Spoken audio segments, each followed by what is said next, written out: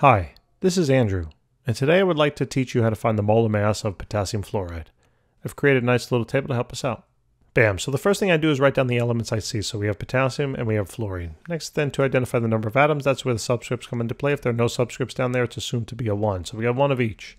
Then we're going to multiply those numbers of atoms by the mass of the elements. That's where the periodic table comes into play. So potassium is 39.10, fluorine is 19. So let's write them on in. So this is 39.10 and this was 19. Then to find the total mass of each element in the compound, we're simply going to multiply this row on together, right? So that's going to be 39.10.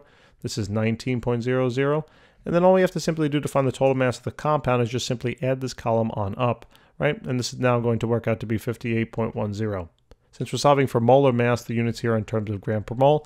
That's how simple it is, right? That's it. Molar mass potassium fluoride. Thanks for watching. Like and subscribe if you can. Check out our videos. We've got thousands of them out there, different subjects as well, physics and biology, and mathematics, whole bunch of stuff. See you soon.